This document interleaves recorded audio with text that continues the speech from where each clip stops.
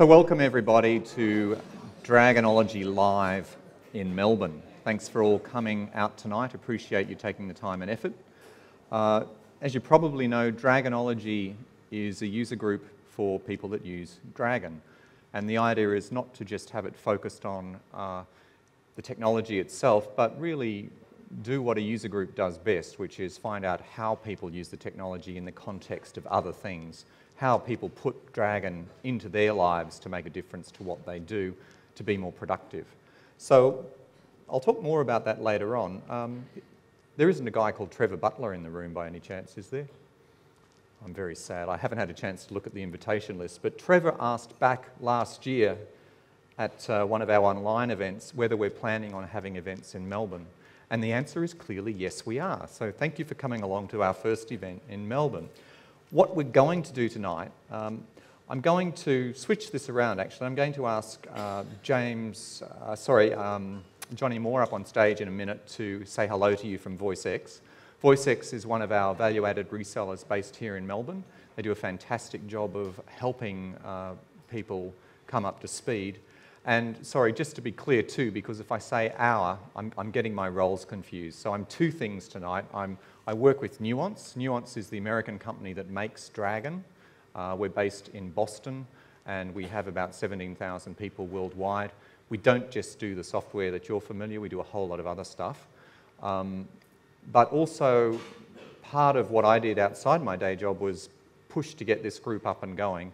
And Nuance has kindly stepped in and is giving us some funding to get the group up and going. So the idea is that we'll run some events in the major centres over the next few months, and we've started with Sydney, and we're following up with Melbourne now. But probably we'll focus on being online so that people can watch videos and recordings and maybe even podcasts and so on, wherever they are. So the idea is that this is the beginning. We've got some money from Nuance to keep it going, hopefully for the rest of the year, and after that we'll have to see. But I would like to emphasise that it's a user group. So user groups need users to actually make it go. I'm going to give it a good stab at getting it going this year. But if you want to get involved and contribute in any way, please get on to me, and I'll let you know how you can help. Just to acknowledge our sponsors, Nuance in particular, it's costing thousands of dollars to put these events on, so please make sure you exploit them to their maximum. There will be a bar open at the end of this evening, and there will be things to eat and drink, so please ensure that we take full advantage of the sponsorship that Nuance is providing tonight.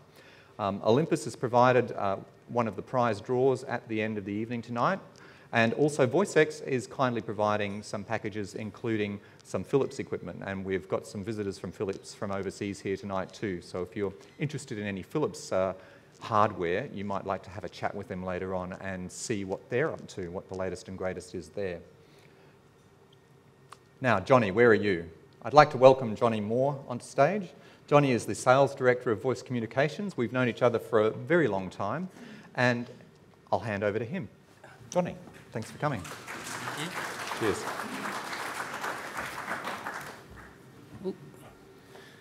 Hi everyone, my name's Johnny Moore. I'm Sales Director at VoiceX Communications. We specialise in document creation, enterprise solutions. We also do training, implementation, configuration of Dragon. So we get you up to speed with Dragon, we configure the profiles, and we make sure that you're getting the most out of your Dragon profile that you've got. Okay. I'd like to welcome everyone to the first Melbourne Dragonology event. It has been a long and arduous effort by Derek and the Nuance team, but he got it up and running with a lot of work. And Dragonology, what Dragonology is, it's the vehicle, so you can share your experiences and discuss the common passion of speech recognition. So for all of those who haven't used speech recognition that are here tonight, it's a great product. It's getting more and more advanced with every version that comes out, and I implore you to try it, to educate yourself. Tonight's about asking questions, about finding out as much information you can about Dragon, so your experience with Dragon can be much better. So I hope everyone enjoys the presentations tonight. If you haven't already, can you leave your card in the little glass thing out the front? We've got some good prize draws for you to have.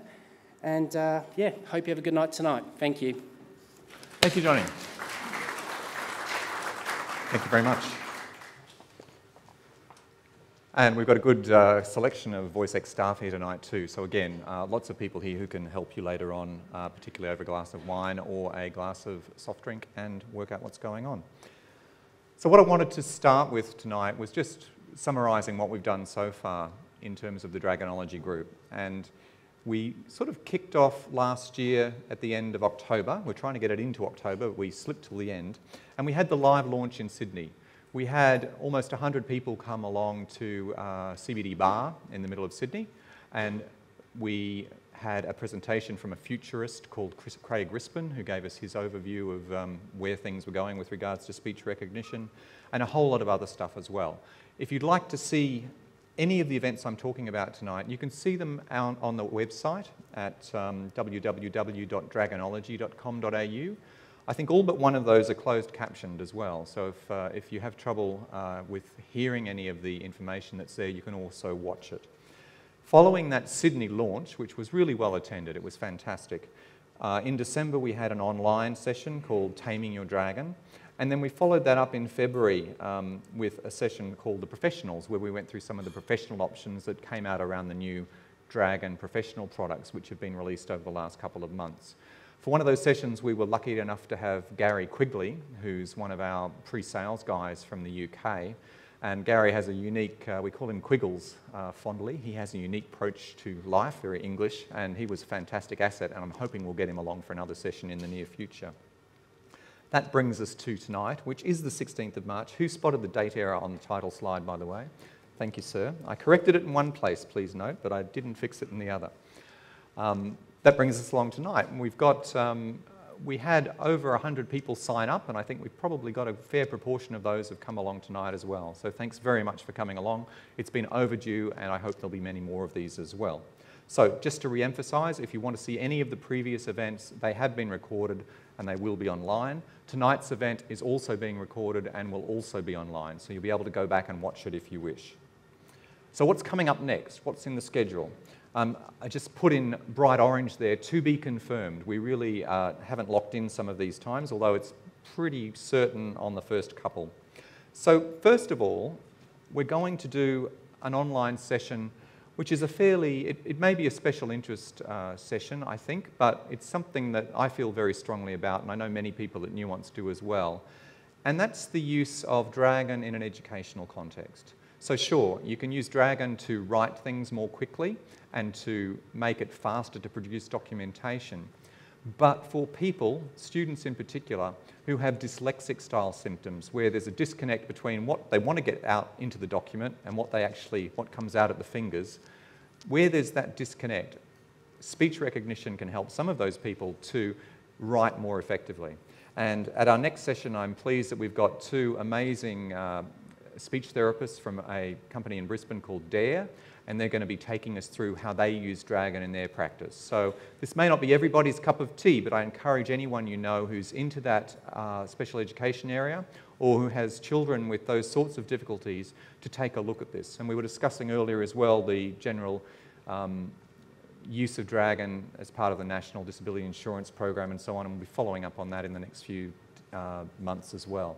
One of my main concerns with education is that the use of technology like speech recognition is nowhere near enough accepted in the various state institutions around the country and in the private ones as well, and that all of us need to make an effort to make that happen. So that's coming up in April, and I think that'll be really good.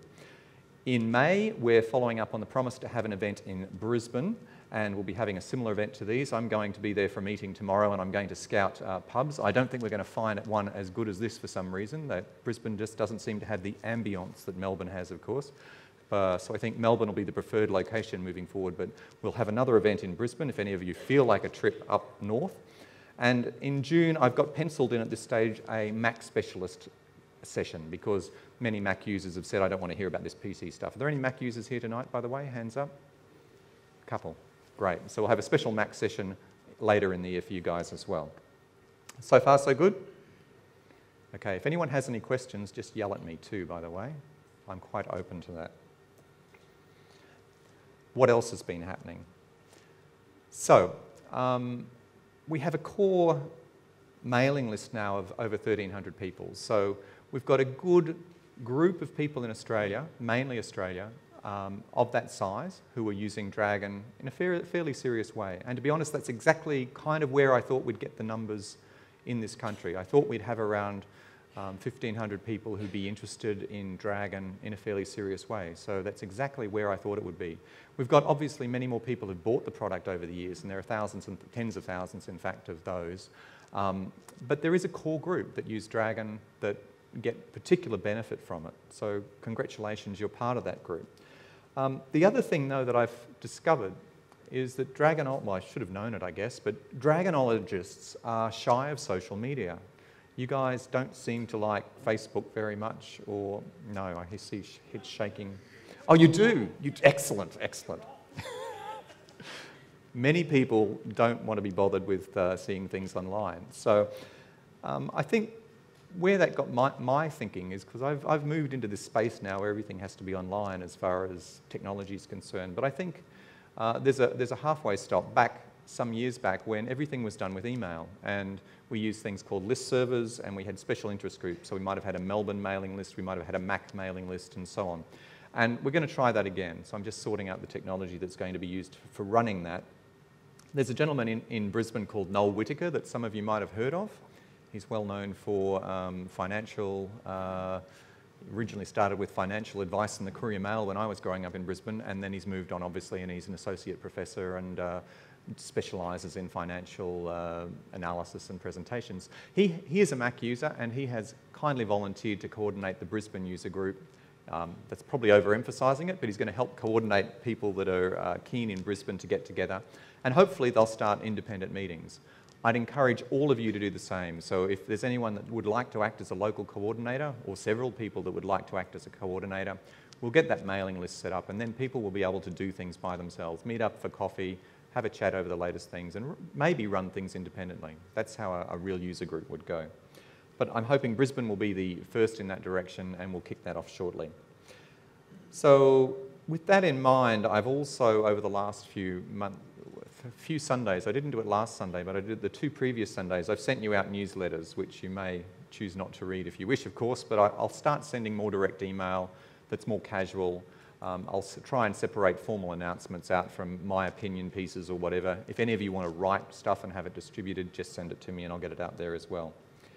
The other thing, to apologise to the people who aren't here, we did some fairly untargeted mailings to the rest of the planet asking them if they could be in Melbourne tonight, and I had a few people tell me, I'm in Undinata, I really don't want to come to Melbourne in March and say hi. So we're trying to get that under control too. So hopefully none of you will receive an invitation to the Brisbane meeting, but unless you want to, but if you do, please let me know and I'll sort that out. So far so good? Any questions? Why don't we have a blog? We have 2 things. We've got a Facebook page called Dragonology, and we've got that website that I mentioned before. That actually has been configured to have a blog. I think it's an action item for me to actually work out how to enable it and then work out what to do with it. So we actually do have a blog, it's just there's nothing there at the moment. So stay tuned. The other thing, I guess I haven't been giving that a great priority because my impression is that not many people are looking at those sites. So I'll activate the blog and let's see how much activity there is, yeah? Yeah. So you can post questions and, exactly. And that was my thought from the first online sessions we had, is that the Q&A sessions in particular, we could just post them online and people could read them at any time. And some people prefer to read those things and search for those things rather than watching a video to get that information. But yeah, I'll let you know when it's up and feel free to contribute. Love to see some contributions. All right, moving on. How are we doing for time? Superbly.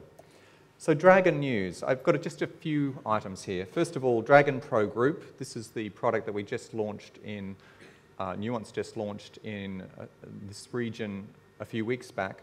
It came along with a Nuance User Management Center. This is Dragon's first real effort to address the enterprise space, and that's being done through the combination of Dragon Professional Group software, a cloud-based Nuance User Management Center that allows an IT administrator to look at what licenses are being used where, to see how Dragon is being deployed in the organisation and to optimise all of that. And then all of that coming together with planning, training and customisation for the service itself.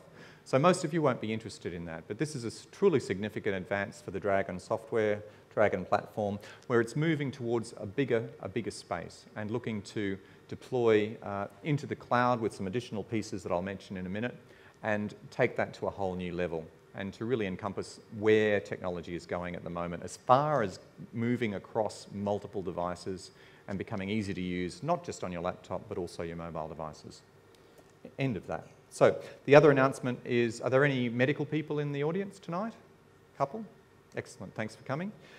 We also recently, I think about 10 days ago, announced Dragon for Mac Medical. This is the new Mac software. It's now available for download. The boxes will be shipping hopefully this week. It's coming on USB sticks rather than DVDs. Hooray, finally. And hopefully all the products will be following on that for physical shipments. The main things about that is it supports the last 3 Mac operating systems, which are the modern versions of El Capitan, Yosemite and Mavericks. And importantly for Mac users, it's also supporting Office 2016. The kind of things it gives doctors and other medical professionals is exactly the same sort of thing that you will see for the Windows version of the product. So it is a different product with a different history to the Windows software, so it has different capabilities and quite a different flavour to it, but it's basically enabling medical people to be able to not just take patient notes, but also to write letters, to write documents, emails, etc., and be more productive the way that all of us are being. Interestingly, it supports over 90 different specialty vocabularies. So this is where the customization of the Dragon software starts to show its true superiority to other forms of speech recognition, because Dragon for Mac Medical has been optimized for those different specialties, and that means that out of the box you've got a much higher accuracy rate for the specific terminology used in your discipline. So this is already out there with the Dragon Medical Practice Edition, and now it's on Mac as well in the latest version. Just a little bit on international things. So, does everybody know what Dragon Anywhere is? Hands up. No one knows what Dragon Anywhere is. I should have recycled some slides from my last session. You guys need to go back and watch the videos, please. So, Dragon Anywhere is a product that's been announced so far for the US, UK, and Germany. It is a cloud-based speech recognition service that runs on your iOS devices, your Apple iPhones or your Apple iPad, or your Android devices. What it gives you is a word processing application that works much the same way as Dragon does on Windows or Mac. You can talk, you can edit, you can correct, you can then send the document wherever you want. So that Dragon Anywhere gives you the capability to do exactly the same sort of speech recognition on your mobile device that you've been doing on your desktop. Also, it integrates with your desktop application at the level of things like word lists. 2 things. So first, vocabulary, we would call it on the Mac, can be shared between the mobile platform and the desktop machine. The second thing is there's an ability on the Dragon Anywhere product to do things called auto text, which are just like macros, voice commands, as we call them on the desktop platforms. And that means that you can do things like forms and so on your mobile app. So if there's something you do all the time, so maybe you're an insurance assessor, you're a lawyer who's making file notes, you're a caseworker visiting children at home and making notes on their progress, you can use a standard form for filling out that information. Dragon Anywhere will then let you send that text that you've put into the system wherever you want it to go. So it's a real boon to mobile workers, and it's kind of the future of this technology as well, I think, because it means you can use speech recognition in a full sense anywhere that you are. We don't have it for Australia yet. Yes, question? Just a question. I mean, like probably many people, I have iOS devices, an iPhone and an iPad, but a Windows computer. Will it integrate with that? So the question is this compatible with, if you're running Apple mobile devices, will it integrate with Windows Dragon? Yes, it will. So this is the great thing. The integration, though, it's really clear. It's not really at a speech level. It's at a document level. So you're sending documents backwards and forwards. You're sending vocabulary. So if you have a patient called Mr. Ernst Meiler, a very strange Polish name or something that you've never hear in English, you can put that into your vocabulary, and that will appear on all your devices. So that the level of integration is quite specific. So it sounds great. There are two issues at the moment as far as Australia is concerned. First, we don't have localization for Australian accents. So you won't find this app, for example, in the Apple Store at the moment. You won't find it in the Google Play Store in Australia at the moment. We don't have Australian accents. The second thing is that many of the people that will want to use this application are in large organisations, and they have reasons for not, and in fact they even have legislation that requires them not to share data outside their state or the country. In New South Wales, I think there's some interesting medical legislation that says you can't take patient data outside New South Wales. I think that's being reviewed because that sounds very strange. So what we need to do are two things for Australia is get it localised to support Australian accents. If you're listening elsewhere, same deal there. Other accents need to be localised, although most people around the world can get by on a US or a UK accent. The second thing then is to get some local data hosting cloud services here so that it can be provided. We haven't made it, Nuance hasn't made any announcements on when, I should say when or if this will be available, but I hope we'll have something to say soon. The second thing there is Dragon Legal US has been announced. Dragon Legal US is Dragon Legal, it's called on the corporate website, www.nuance.com. This is a US specific product designed for US law, so please don't go buying it if you're a lawyer here because it's not really what you need. So just to let you know, that is announced. I think it's probably about to ship. We will have be announcing something for the Dragon Legal Australian version in the very near future. We're just working through a couple of technical issues at the moment. Stay tuned for information about that. If anyone is here from New Zealand or if anyone from New Zealand is listening, same story. We will have a Dragon Legal Australian, effectively a version 14 coming soon, and the same for New Zealand. Any questions, comments? Does anyone have their own Dragon news? Yes, sir.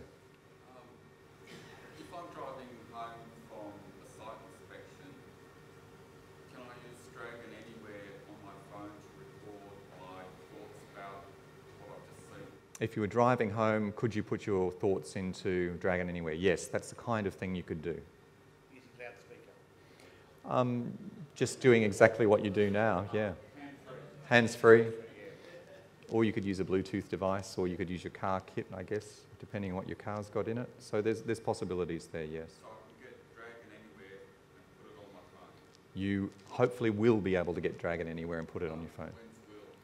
I want to be very clear, it's not available for Australia yet. So we haven't announced it. And Nuance being a publicly listed company, we can't announce unannounced product. I can't informally announce a product until it's actually available. So I hope we'll have something to say about that soon. Does that make sense? You can't do it today. It needs A, localization for Australia. It needs B, local hosting so that the data doesn't get sent somewhere that you don't want it to go. All right. Any other comments or questions before I move on? Yes, sir. We were talking earlier about people with disabilities. We're involved with Year 12 students that are visually impaired. So if they could have use of the software, and this always becomes the issue of who provides the software for those kids to be able to dictate their notes instead of having control of it. So is Nuance going to help when they're saying you're interested in supporting people with disabilities? So the question is, students with disabilities want to be able to get hold of Dragon. Will Nuance help do that? So Nuance helps with student-teacher versions of all the software, which is, or not all, I think most of the software, which is about 50% of the cost. We also help with lab packs of various shapes and sizes for schools and other educational institutions. And we're very keen to help in other ways too. So it's always a difficult question of who pays for this and how it works, but we're very happy to help in any way we can.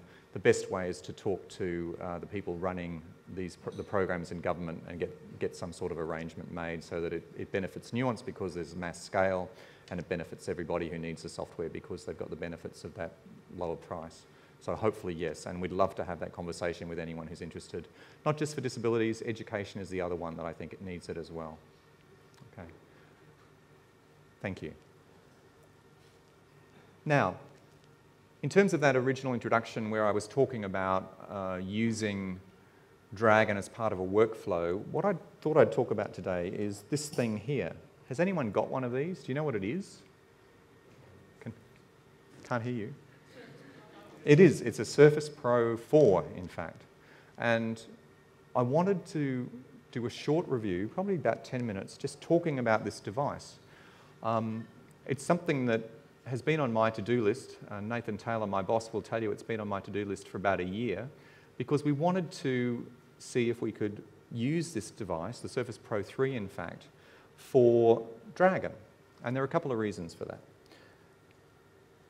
Why do I want to review it? So, a couple of years ago, around 2013, we were actually asked to come in and see some quite large organisations.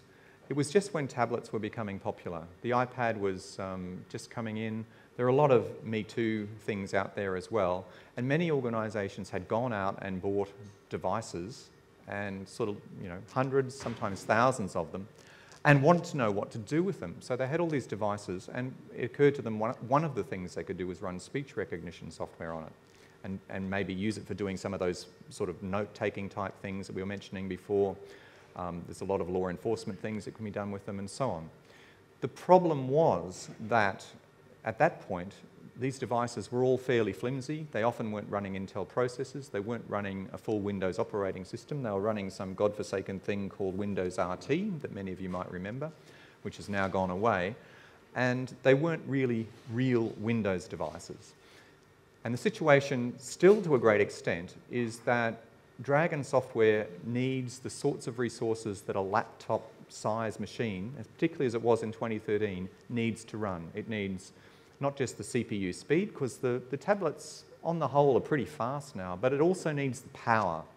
If you're running speech recognition all the time, you're going to kill your battery, because speech recognition, as you know, it takes 100 samples of audio a second, and then it does all the statistical number crunching to work out what you're saying. So if you've got a poor little iPhone this big with only a small tiny battery, and you spend it doing heavy scale intensive speech recognition, the phone will be flat in about 5 minutes. It also needs a fair bit of storage, hundreds of megabytes to store your profile and to store some of the speech data.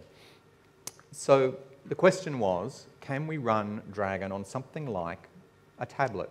And at that point, the Surface Pro 3 had come out the previous year. The Surface Pro had come out. It was still a bit lacking at that time, although there were some people that were managing to get Dragon to run on it. But when the Surface Pro 3 came out, it was clear that we could run Dragon on that. So this became really the standard bearer for Windows tablet devices. It's sort of Microsoft's conception of what these should be looking at. So in some sense, it's inspiring the rest of the market, and we've got now lots of manufacturers making cheaper and perhaps even better versions of this sort of device than this one is. But it's the flagship. It's something that we all need to know about. And so the question is, what do we think about this platform? How's it going now? Is it a good thing? Is it a bad thing? So this is what I think about it. So just some caveats. These are my own opinions. They're not nuances. They're not Dragonologies. They're not anyone else's. It's what I think about it. When you do these reviews, it's always personal. It depends on how you use computing environment and what you're doing. In my case, I'm probably literally at the bleeding edge a lot of the time, because I'm trying to run the latest and greatest. We're in the software industry.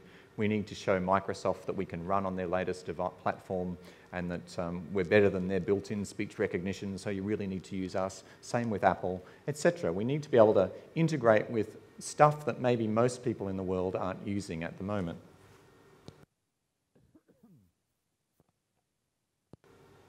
Excuse me. So my use of this technology, when I travel, I'm still traveling with two devices usually. I'm still traveling with a Mac and usually a Surface Pro, which is much lighter than a laptop, which is one good thing about the Surface Pro. I'm hoping soon to get this down to one device. We'll see how we go.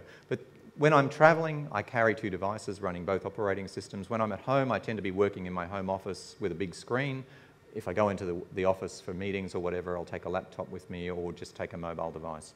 So my needs are a bit different to everybody else's. So that's one thing to keep in mind. The other thing is that it's not just this device that's changed in the intervening period.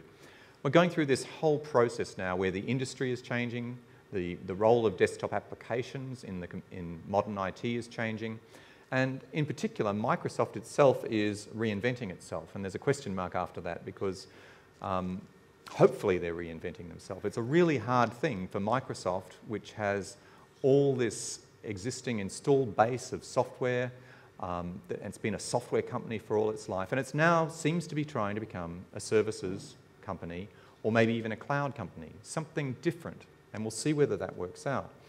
As a consequence, Microsoft is changing, its software is also changing. So we've got Windows 10 as a new thing. Does anyone here use Windows 10? That's encouraging, that's good. So you've got Windows 10 in desktop mode or Windows 10 in tablet mode. What do you do there? And then you've got everything that came before it. So I think it's just shifting in the last 12 months. There's still a lot of people running Windows 7, right? And they're only gradually moving. There's been this big transition phase on the OS where everybody hated Windows 8. Microsoft sort of did the back shuffle and rejigged a few things and made it different. So Windows 10 has also been evolving. So when I compare the Surface Pro 3, for example, with the Surface Pro 4, it's also Windows that's changed. It's not just the hardware in the device. And also Microsoft Office is changing. So Microsoft Office on Windows is different from Microsoft Office on the Mac, is different from Microsoft Office on the mobile devices, painfully so.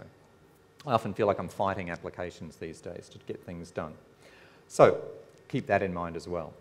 And I'd love to talk about that more later on over a drink if you're interested.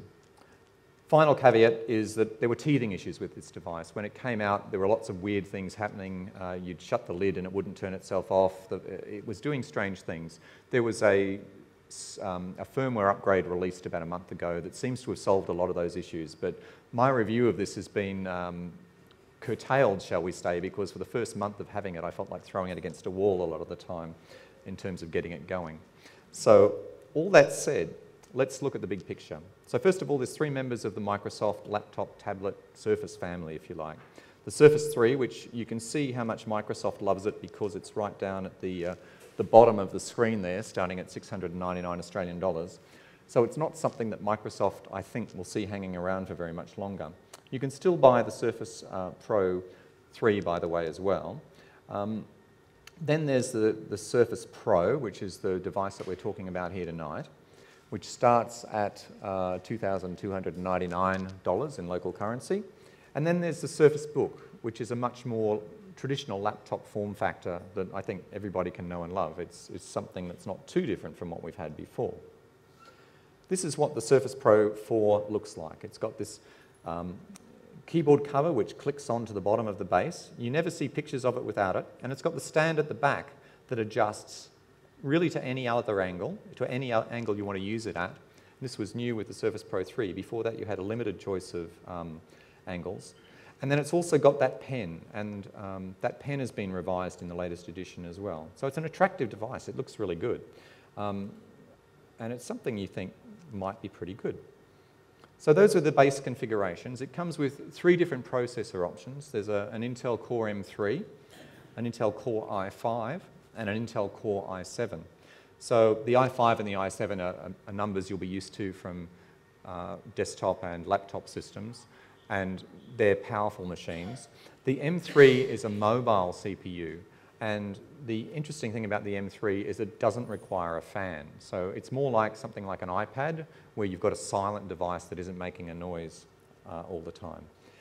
All these devices come without the keyboard cover, which is called a type cover, and that's an additional $200 on top. So most people buying the Surface Pro seem to be actually buying the cover as well, but there's certainly a class of people who are using it, for example, to control conference rooms and so on, where they don't need the keyboard. They're actually using it only as a tablet. I won't go through these in details. I really wanted to point out three things. First, in green, the weight. So this device weighs 786 grams in the i5 or i7 combinations. Now, just for comparison, that's just under twice what an iPad or the equivalent Samsung tablet weighs. So it's a fairly heavy thing as a tablet. Too heavy for me, actually. The other thing is that Microsoft says up to 9 hours of video playback, and we'll come to that one later on. And finally, in green for Dragon users, note that it's got stereo microphones. Do we know what that means? So that means it's got 2 microphones in the top. But the good thing from that point of view with speech recognition is we go back to Intel's Ultrabook specification from a few years back where they included, and we had some input into that, Nuance had some input into that, we included some specs in that device that provided for speech recognition quality sound as part of the standard set. And this device has speech recognition quality audio in it. So for the last 18 months, if you've seen me do a demo like this on a stage with Dragon, I've been using a Surface Pro 3 and I've been using the built-in microphones in the device. So it means you can use this device for speech recognition without necessarily having to wear a headset. And the usual caveat is that obviously in a noisy room you'll get much better results with a headset. But if you're just looking at the device like this and everybody's being obediently quiet, it'll work really well. So as I mentioned, the type cover isn't included with the speakers. Just point out they've also got a new dock with this device. The previous dock with the Surface Pro 3 only allowed you to have the screen at one orientation, which is really irritating. The new one is just really a solid brick that you plug in the power. You've got ports in the back for extra USB ports, Ethernet, etc., and you can just hook that up at your desk and run it, as it were. And then you've got lots of accessories in terms of cables and so on as well. So it looks pretty nice. So it's really great for Dragon. I'm going to skip the Dragon demonstration tonight, unless we run out of... Oh, we're doing well. So it's great for Dragon. I recommend it. What didn't I like about it? So first of all, it's got messy, ugly ports and cables. I'm so offended. There's a trade-off here. So the photo there on the right, you can see we've got 3 ports on the right. We've got the power port where this cable, you can have it sticking up, or you can have it sticking down, but it never goes where you want. If you have it sticking down, it comes in front of the keyboard and you've got to try and get it around. If you have it sticking up, it runs into the other cables if you're using them and so on. So we've got one USB port on the side, and we've got a display port on the top, which at the moment is doing HDMI onto the screen. So that's a bit of an aesthetic thing, but it compares for me with the iPad. If you're doing something with an iPad and you need to charge it, or you need to have a video feed coming out of it, you've got one cable coming out of the bottom and you can still hold it and use it. Second thing I didn't like about the Surface Pro 3, I'm going back one version here. Poor battery life. So the battery life was only 3 or 4 hours with the Surface Pro 3, which is not a lot of time these days for any normal laptop system or for any tablet. You can get a day out of a tablet or a laptop these days. There's only one USB port. Even worse, it wouldn't charge my iPhone. There wasn't enough power there to charge a measly little iPhone. So if I was traveling, I had to make sure that I would always carry an extra charger. It had a noisy average keyboard with a ridged trackpad. That sounds like something exotic. I've got a ridged trackpad on my Surface Pro 3, but it meant that there was something you could feel as you slid your finger backwards across the trackpad, and it had no functional reason except it was there, and it was really annoying. There's nowhere to stick the pen. It has a pen, but Microsoft gave you an adhesive loop that you could stick on the side of your device and stick the pen in. How is that good design? And it had an odd 3:2 aspect ratio, so it's kind of a funny shape. It's not good for movies.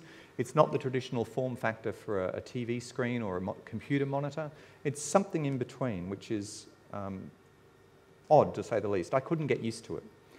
7, I guess this encompasses many of it. It's a hybrid, so you've got compromises. You've got a heavy tablet, and you're not sure what to do with it because mostly for the people in this room, there's not a lot you can run as a tablet application under Windows 10 at the moment. You're stuck normally in desktop mode running desktop applications. So why do you need a heavy tablet? On the other hand, it's not a laptop. It's got this thing on the back which is a guillotine for your knees. If you put that on your knees, it actually hurts. You can't use it in a plane without a tray. You can't even sit back and watch a video in the lounge room and use it conveniently. So it's problematic for me. So I was hoping the Surface Pro 4 would address some of these issues. And what was better in it? It's still great with Dragon. No problem with Dragon whatsoever. It's faster, of course. It's got a brighter, more colourful, higher resolution display. The screen is fantastic. You can crank it up and it looks really good. The density of the pixels is up there at that magic retina level that Apple likes to talk about, where it's the same as the human eye allegedly can't see any more detail. So it's up to 267 pixels per inch, and the resolution is 2700 by 1800 pixels. So it's really good. Slightly larger screen, about 1/3 of an inch bigger. It's got a ridgeless trackpad. Hooray, really good stuff. And it's got an improved pen, now with magnets, so you can stick it on the edge. It's got a flat side. That's why the flat side actually sticks on the edge like that. Doesn't mean you won't lose it because it'll be knocked off easily, but at least you've got somewhere to stick it if you want to. The one thing I really liked actually was the face recognition. It recognises me and it doesn't recognise my daughter, so she can't get into my computer anymore by sneakily putting her own thumbprint into the device. What else is good? It's got a better keyboard. It's still not really quiet. My wife was telling me to shut up and go to sleep last night when I was typing in bed last night, so it hasn't passed that test yet. It's got a chiclet style keyboard. There's more space between the keys. The trackpad's also better. I think it's glass. It's either glass or plastic, but anyway, it's a different material and it's better than it was before. And they've just introduced in Australia a fingerprint option on the type cover. It's a separate pad on the just below the keyboard where you can put your finger and use fingerprint recognition to get into the system. That's $50 extra. And hooray, you can now charge a smartphone using the USB port. So that's really good. And the charger has a USB port as well, which nobody seems to have mentioned. So I don't know if it's a specific Australian thing, I doubt it. But you've got an extra USB port, which if you're travelling is important. The dock, I think, is more useful as well. It's more flexible. So 3 + 1 = 4. Surface Pro 3, add another version, you get a 4, and for me it gets a tick. What didn't I like? Well, as you can guess, some things didn't change. It's still got the messy, ugly ports and cables. Still poor battery life, 9 hours claimed, but none of the reviewers that have looked at the device seem to have got more than 4 hours out of it, most about 3 hours and 15 minutes. So it hasn't got a great battery life. The odd 3:2 aspect ratio continues, and the hybrid compromises continue as well. Now, the one thing that I found unusual is that the Surface Pro 3 had a fan, apparently, but I didn't notice it. I don't think maybe once I noticed that the Surface Pro 3 had its fan on. The Surface Pro 4 sure does, and I don't know if it's the hot weather we've had in Sydney the last few weeks, but that fan has been burning away. And again, I have some hope that this is a teething issue that will be resolved, but it's really annoying when you've got a tablet and it's making a fan noise. It's not what tablets are supposed to do. Okay, so I'm going to skip the demo because I've gone a little bit longer than I wanted. Any questions about the Surface Pro 4? Yes, ma'am.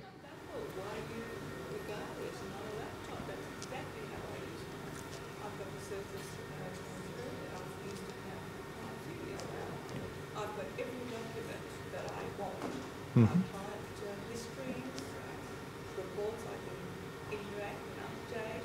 It's got everything I can.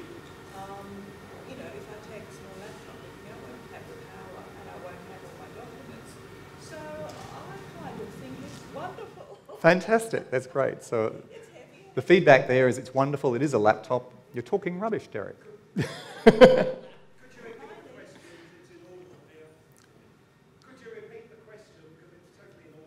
Oh, it was more a refutation of what I said. So, can we get a microphone up here? Do we have one? 1 second, please. I'll just see if we can plug you in. And I'll ask you to say it again if you wouldn't mind. And while we're talking, I might ask James up on stage too, so he can get involved. So we've got one question, one comment here, I think. Well, I just am confused, Eric, as to why you think it's not a laptop, because that's exactly how I use it. And I can't think of any other. Okay, can you hear me now? Yeah. All right. I'm just confused as to why Derek doesn't see it as a laptop. That's exactly how I use mine. I've got the Surface Pro 3 and I've been using it, I don't know, 2 years now? Yeah, maybe a bit longer. I can't think of any other device, and I've used small laptops and things like that I can carry with me that will give me total access to all of my clients' histories, any reports that I want to update after a session. Every document I want is there. I can't do that with an iPad, you know. I've got my entire repertoire of files and documents, performers and things that I can go to. And it's a bit heavier, yes, but it's not as heavy as most laptops. It's got far more power than the smaller ones, and I love it. I think it's great. Okay, fantastic. Yeah. Let's take another comment up the back. We'll come back and process some of this after we've heard a few people commenting, perhaps. I was just wondering whether it had 4G. No, it doesn't. So there's no LTE bandwidth options whatsoever. So does anyone have any comments on whether it's a laptop or not? Are there any other Surface Pro 3, Surface Pro users in particular? Like, do you think I'm talking rubbish? I'd love to hear. I take, That's maybe a bit harsh. I can take a gigabyte of photos a day, so it's not a laptop to me. Well, yeah, I guess it depends on what you're using it for. Yeah, Maybe and it depends on what you're using it for. And I guess when I say it's not a laptop, I'm not really comparing it with an iPad. I'm comparing it with something that I can sit on my knees with a flat bottom and close. So I'd be comparing it with, you know, even the Surface Book, which is the next one up in the Microsoft family, where it's just better ergonomics in terms of moving something around. Whereas this, I find that stand, if it didn't have, yeah. But the balance is not there. Yeah. But it's no argument, it's a perfectly wonderful desktop machine. Surface Book. Ah, that's a Surface Book. There we are. Thank you very much, sir. So in comparison, exactly the same sort of capabilities as far as, yeah, hand it around. I haven't seen one yet. It's on my shopping list. Seems a bit heavy, though, would be my comment. So it's not just a Microsoft race here. There's all the usual PC manufacturers, Lenovo, etc., have devices like this one in particular. And I think if it's a laptop you're after, that may be a better choice. The advantage of this is it is really light, but there are also laptops now which, you know, like the Windows equivalent of the MacBook Air style configuration, which are also very light. So I don't want to diss this in terms of power. It is very powerful. And as I say, it's a really good Dragon machine too. There is a support page. There is a telephone number here. There's free support available for current versions, going back the last 2 versions. Please give them a call. If they're unresponsive or unable to help, let me know. But the service is there, and people have problems, and the support guys may be able to help. So we've moved on to Q&A. I'd ask James to come up on board. James is from VoiceX. He's the technical manager there. So if you'd like to open it up to more general Dragon questions, that'd be fantastic. Yeah, thanks, Derek. Hi, everyone. My name's James. I work at VoiceX Communications as the technical manager. So basically handle any technical questions to do with Dragon and other software as well. I guess the point today is just to get some feedback from you guys, any questions in terms of using the software. I'm also one of the trainers at VoiceX as well. So happy to field any questions that you guys might have. Derek, was your plan to just sort of get Q&A directly? Yeah, or? so Yeah, I'll be we'll floating field around a the little bit later questions on as and, well. So whoever can handle them. Question here. Yep. Oh, question, sorry. Thanks for the opportunity. I've been using Dragon since 1999. The only time I've ever had any problems loading is with Dragon 13. It's been a nightmare to load it. I've got 5 machines in my office, and it loaded on 2 and not on the other 3, and it took a whole lot of time to do it. With my own personal machine, a problem emerged where it wouldn't turn off the microphone, and so I thought there would be a repair component of Dragon 13, and so I finished up deleting Dragon 13, and then I had to go back to Dragon 10 and reload Dragon 11, Dragon 12, Dragon 13 to get back to Dragon 13. It actually fixed the problem, but it was a nuisance, I can tell you. The other thing that drives me mad is that when I'm doing an abbreviation, I don't have the choice. Either everything's abbreviated or nothing's abbreviated, so that if I say major, it comes up with MAJ. If I say I don't want that, then I do a lot of medical legal work, so I say doctor, and it comes up with DOCTOR when I want DR, and that drives me mad. yeah, sure. So the first question about installation, it can be a little bit of a pain.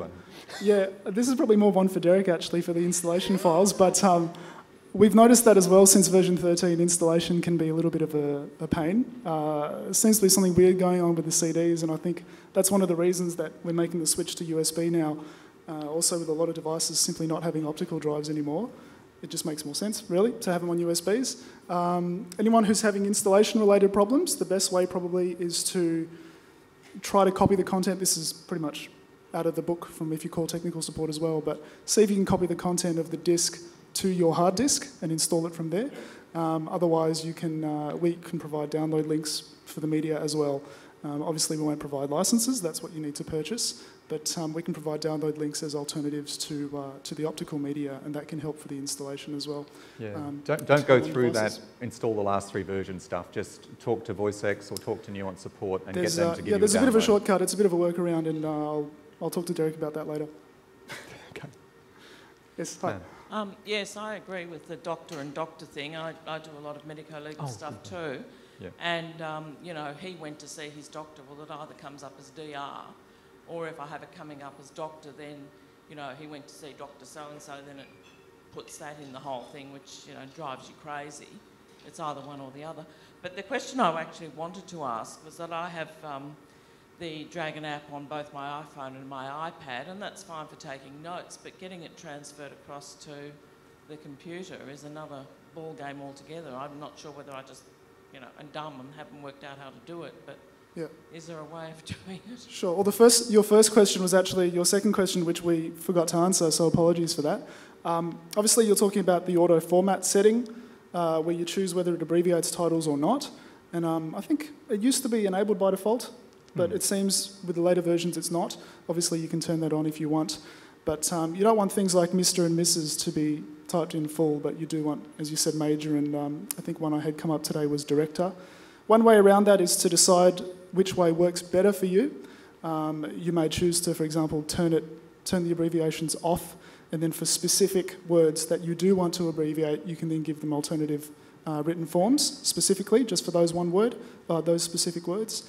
So, what's that, sorry? Yeah, well, you can go into the editor and you can actually add a alternative form for that particular word. So obviously the setting in the auto format options is really an all or nothing thing, as you said as well. It'll abbreviate the whole lot or it won't abbreviate any at all, which is not ideal, but it makes sense that that's the way it's implemented. So if you've got a select few that you do want to abbreviate or a select few that you don't, obviously set that option for the way that suits you best, and then change the specific ones that don't suit that one for. Yeah, it is. It can be a pain for certain ones, yeah. So the second question was about Dragon on the Mac. Dragon on your iPhone. Yeah. So that's obviously the free app that you're talking about there. I think Derek can shed more light on what the intended purpose of that software is. I think it's really just to give you a taste of what Dragon's all about, how the speech rec works, how well it can work for you. I guess the short answer to that would be you just have to copy the text, email it to yourself perhaps. I don't remember exactly. So you're using the Dragon dictation app? Is that the one? Or yeah, okay. Yeah, so Nuance has created sort of a rod for its own back on this because it's different technology. So Nuance dictation was designed to be more like a Siri or a Google style of speech recognition software. So it's really quite separate. So when you say transfer, you're talking about the text, or you want to save the audio? It works fine if you talk to it and it brings up what you want to do, but then I might want to get that from there to a report or something like that. So from memory, there is a little pointy arrow thing that you can click that lets you mail it. I think there's a share button which you can choose where you want it to go, whether it gets copied to an email or a text message or whatever. It's a bit clunky, but it's free, so I guess you get what you get. But you're also limited in what you can dictate in that software as well. I think you get about 20 or 25 seconds worth of dictation, and it might be sent offshore, does it? Where does it actually get processed? Yes, that is sent offshore, so that's sent to the US. So yeah, so it might get delayed a little bit. Well, the other thing you can use your mobile devices for at the moment, of course, is recording. So again, something we showed on the last webinar session was using a recording made on a mobile phone and then transferring that to your laptop to have it transcribed. So that's another option you can do. And that can be there's more than a dozen recording applications you can choose from that will transfer via Dropbox, will transfer via all sorts of ways to get the audio back. and We then have a use couple Dragon to of we have a transfer. couple of options that work really well as well. So if you want to grab one of our cards at the end of the session, give us a buzz tomorrow or later during the week, and we can suggest a few alternatives as well. I've used Dragon 13 and on Word, no problems at all. However, I also do emails on Yahoo and on Lotus Notes, and I'm having great difficulties to be able to get the same sort of voice recognition on those two email packages. Could you give me some suggestions, please, as to what I could do? Yeah, sure. So the first one, the Yahoo one, is probably dependent on what web browser you're using. You just use the webmail, is that right? Or are you using Firefox? Firefox, yep. So there's probably, the way Dragon controls web browsers is using add-ins or plugins or whatever the browser wants to call them. Just make sure it's enabled, make sure it's allowed. Sometimes there's a bit of catch-up. I know Firefox is up to version 500 or something. They just keep updating all the time. So Nuance has to play catch-up a little bit when they change something and break something. Nuance have to release a patch to fix it. So it's the same with Chrome, that updates quite a lot. In general, I think you probably get the best compatibility out of, in the past it's been Explorer. I suppose Edge, is Edge well supported at the moment? Edge at the moment doesn't have any API architecture, which means that Nuance and anyone else can't actually make any plugins to work with it. Probably you Chrome, you might find better compatibility with Chrome then. We've found the Chrome plugin works pretty well. But worst case scenario, if it doesn't control the text at all, if you guys can see on the Dragon bar, on your Dragon bar there's a little green light. Or if you're using the old style Dragon bar across the top or across the bottom, there's a green tick.